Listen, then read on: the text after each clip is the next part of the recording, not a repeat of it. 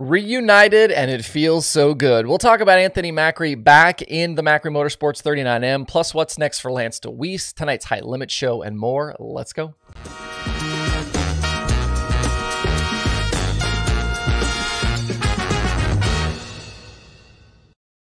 It's Tuesday, October 10th. I'm Justin Fiedler. This is Dirt Tracker Daily. If you're new around here, we talk dirt racing 5 days a week. You can find the episodes on YouTube and all the major podcast platforms.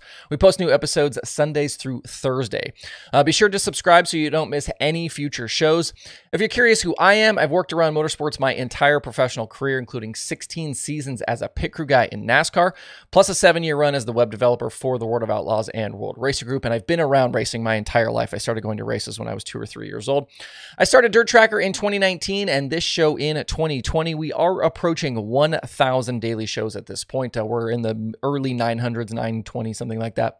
Also, if you're ever curious about something I've said on the show, I post full show transcripts to the website over at dirttracker.com/daily. Those are also good if you or someone you know is hard of hearing and still wants to check out these shows. They get posted right when new episodes drop each day. So if you want to read what I say instead of watch or listen to what I say, those are available as well. The big news item to drop yesterday was the confirmation that Anthony Macri will return to the Macri Motorsports 39M Sprint Car starting this weekend. It's probably one of the least surprising moves we've gotten this silly season. Well, I think on the flip side, Macri's original departure from the family team just hours before the Eldora Million back in July was one of the most surprising moves we've had in 2023. Basically just came out of nowhere. We even did an emergency daily show about it. Rumors about Macri's return had picked up in recent weeks, and there had supposedly been meetings and conversations between Anthony and his father, Nick, who owns the team, about repairing their split. And Nick confirmed that to Jeremy Elliott, who broke the news yesterday at sprintcarunlimited.com. Hopefully both sides have resolved their problems and they can move forward here in a good place. Since Anthony decided to leave, neither he nor the team have really had the type of success that they'd come to be known for together. Anthony mentioned that he felt like he couldn't drive as aggressive in other cars, and it really showed in his performances.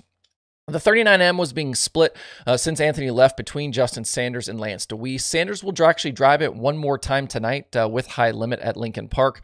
Dewease picked up a pair of top 5 runs this past weekend at Port Royal against the Outlaws, including leading 18 laps on Saturday night. The last race with Anthony in the 39 was a win at Port during PA Speed Week, but Anthony hasn't won since then, and the 39M had just a single victory. That was with Lance Dewease at the Grove on September 22nd. I believe that was just a normal Williams Grove weekly show.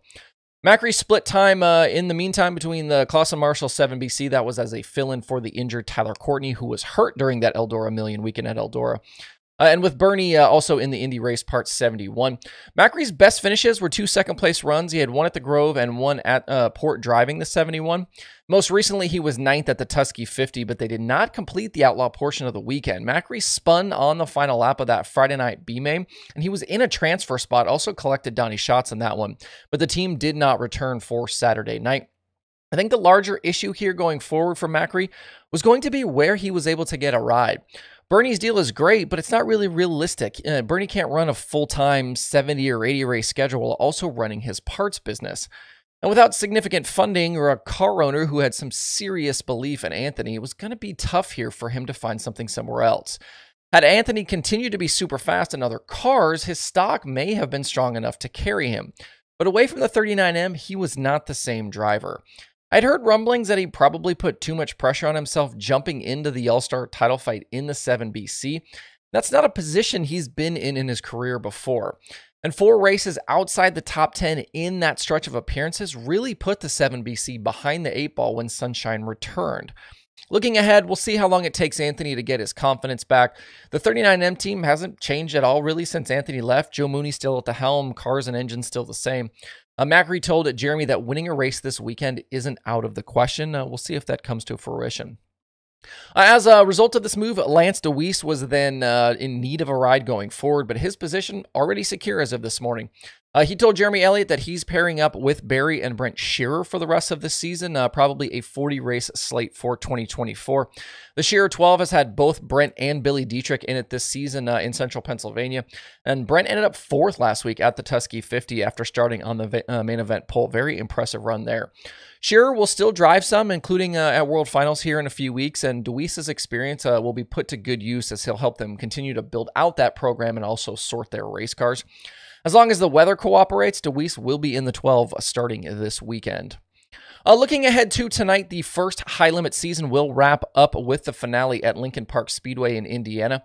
No matter what Rico Abreu does, if Kyle Larson finishes in the top 6, the championship is his. If that doesn't happen, if Larson doesn't finish in the top 6, it's really going to depend there on where each ends up in the feature. For Rico, I think the only thing he can really do here is try and win the race and then hope things fall his way. The entry list released last night by High Limit has 36 cars on it right now, includes Tyler Courtney, has last year's race winner and Buddy Kofoid. He's in the Roth Motorsports 83 Junior. Justin Peck will be there, Chase Rando, Brady Bacon, Logan Seavey, Zeb Wise, Kerry Madsen, and a whole bunch more. Tonight is a single division show. Hot Laps scheduled for 6 p.m. I think things should roll pretty quickly from there with 36 cars and that being the only division racing. Don't wait around till 10 or 11 o'clock to watch this feature. It'll probably happen a lot earlier than that. If you can't get there, this one will stream live over on Flow. Super Dirt Week wrapped up yesterday at Oswego. 3 modified main events were on the card. The first win of the day went to Matt Williamson in the 358 modified feature. He led a bunch of laps from the pole, but had to battle Anthony Perego down the stretch to earn the victory. It was his first at Super Dirt Week in the 358. Perego and Mark Johnson rounded out the podium in that one.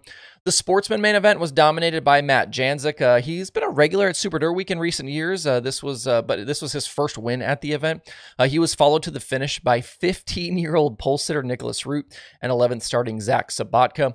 And then later in the day, Money Matt struck yet again in the Big Block 200 to become just the 4th driver in the event's history to win both the small block and big block features in the same event. It was also his 3rd career win in the Super Dirt Week 200 lapper. After flipping on the first lap of the 358 race, Max McLaughlin bounced back to finish 2nd with the big block. Mike Mahaney then went 13th to 3rd. The big block competitors now have just a few days to get things ready as another big payday is coming up. The Short Track Super Series is headed for Port Royal and the Speed Showcase. That one pays $50,000 or $53,000 to win as well. We won't see the Super DIRTRACKR Series again until World Finals at Charlotte in early November. That's it for the show today. Make sure to hit up the streaming schedule at DIRTRACKR.com. Just a couple things on it today, the 24/7 stuff plus High Limit. And you can follow DIRTRACKR across all the major social media platforms at DIRTRACKR. That includes Twitter, Facebook, Instagram, TikTok, wherever you are on social media, so is DIRTRACKR. I hope you guys have a great Tuesday out there. We'll see you right back here tomorrow.